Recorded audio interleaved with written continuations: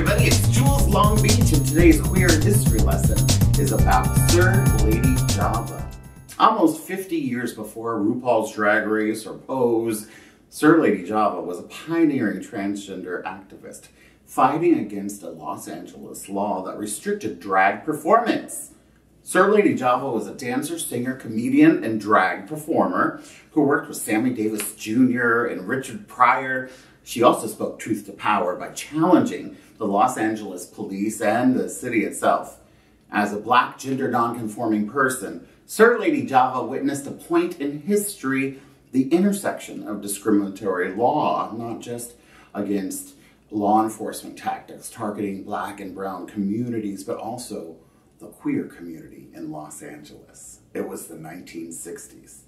Born and raised in New Orleans, Sir Lady Java was a drag performer and waitress in the 1960s Los Angeles. But the LAPD put an end to her career. Passed in 1958, their notorious ordinance, Rule Number 9, said bar owners couldn't hire anyone who performed as the opposite sex to the one they were assigned at birth. For Sir Lady Java, the impacts of the law hit a fever pitch in 1967 at the Red Fox, a black-owned nightclub named for its owner, renowned stand-up comedian and actor John Elroy Sanford, who was also known as Red Fox. He applied for a performance permit for Sir Lady Java, but the LAPD denied it. Later, Sir Lady Java protested at the Red Fox, arguing for her right to work. Sir Lady Java made history because she was the first person to not only protest the law, but challenge it in court. The ACLU sued the city of Los Angeles on her behalf, but the court refused to hear her case because only bar or club owners could file a lawsuit.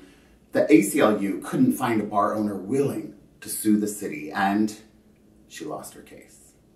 Her protest did raise awareness and visibility about the issue, however, and 2 years later, the ordinance was overturned in a separate lawsuit. With the law overturned, Sir Lady Java returned to the stage and continued performing in Los Angeles nightclubs through the 1970s and early 80s.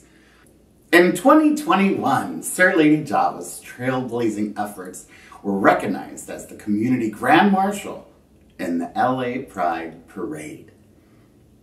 Isn't that amazing? I sure learned a lot today. I'd never heard of Sir Lady Java. Had you? Comment below and let us know. Thanks for tuning in to another episode of Queer History Lessons with Jules from Pew Voice News. You can find me across the internet at Jules Long Beach. And of course, I hope you like and subscribe, maybe donate something to this amazing project as we learn queer history together.